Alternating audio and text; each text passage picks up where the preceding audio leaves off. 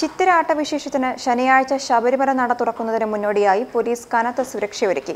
കഴിഞ്ഞ വർഷമുണ്ടായ അനിഷ്ട സംഭവങ്ങൾ ആവർത്തിക്കാതിരിക്കാനാണ് മുൻകരുതൽ. 26-ന് വൈകുന്നേരം 5-ന് ക്ഷേത്രനട തുറക്കും. 27-ന് രാത്രി 10-ന് ഹരിവരാസനം പാടി നടയടയ്ക്കും. പിന്നെ ഈ വർഷത്തെ മണ്ഡലകാല മകരവിളക്ക് ഉത്സവത്തിനായി നവംബർ 16-ന് നട തുറക്കും. ചിത്തിര തിരുനാൾ മഹാരാജാവിന്റെ പിറന്നാൾ ദിവസമാണ് ചിത്തിര ആട്ടത്തിരുനാളായി ആഘോഷിക്കുന്നത്.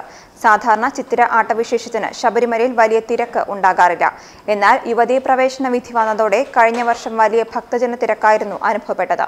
കൊച്ചുമകന്റെ ചോറൂണിനെത്തിയ തൃശൂർ സ്വദേശി ശ്യാമളയെ ശബരിമല കർമ്മസമിതി പ്രവർത്തകർ ആക്രമിച്ചിരുന്നു.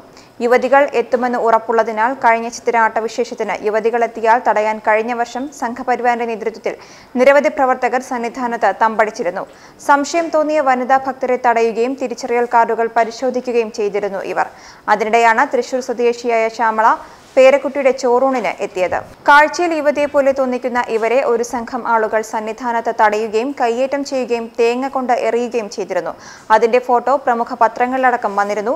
അന്ന് സന്നിധാനത്ത് കാര്യങ്ങൾ കൈവിട്ടു പോകുമെന്ന് തോന്നിയപ്പോൾ പോലീസ് RSS നേതാവ് വത്സൻ തില്ലങ്കേരിക്ക് തങ്ങളുടെ മെഗാഫോൺ നൽകി പ്രവർത്തകരെ അനുനയിപ്പിക്കാനും ശ്രമിച്ചിരുന്നു.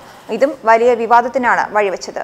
50 വയസ്സിന് മുകളിലുള്ള സ്ത്രീകൾക്ക് ദർശനം നടത്താമെന്നാണെങ്കിലും അവരെത്തുമ്പോൾ പ്രതിഷേധക്കാർ ശരണം വിളികളുമായി അവർക്കെതിരെ ായിരുന്നു കഴിഞ്ഞ ചിത്തിര ആട്ടവിശേഷത്തിൽ സംഭവിച്ചത്. പോലീസിന് നടപടി സ്വീകരിക്കാൻ സാധിച്ചിരുന്നുമില്ല.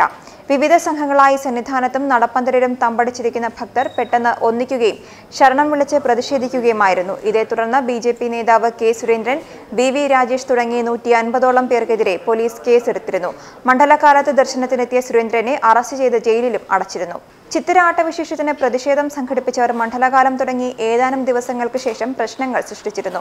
RSS സംഘടനാ ചുമതലയുള്ള ശബരിമല കർമ്മസമിതി കൺവീനർ രാജേഷ് അടക്കമുള്ളവരാണ് രാത്രി വലിയ നടപ്പന്തലിൽ പ്രതിഷേധം നടത്തിയത്. നട അടച്ചതിനു ശേഷം പോലീസ് ഇവരെ ബലമായി അറസ്റ്റ് ചെയ്ത് നീക്കുകയായിരുന്നു. ദൃശ്യങ്ങൾ പരിശോധിച്ചപ്പോൾ ഇവരിൽ 15 പേർ ചിത്തിര ആട്ടവിശേഷത്തിന് പ്രശ്നങ്ങൾ സൃഷ്ടിച്ചിരുന്നതായി കണ്ടെത്തി.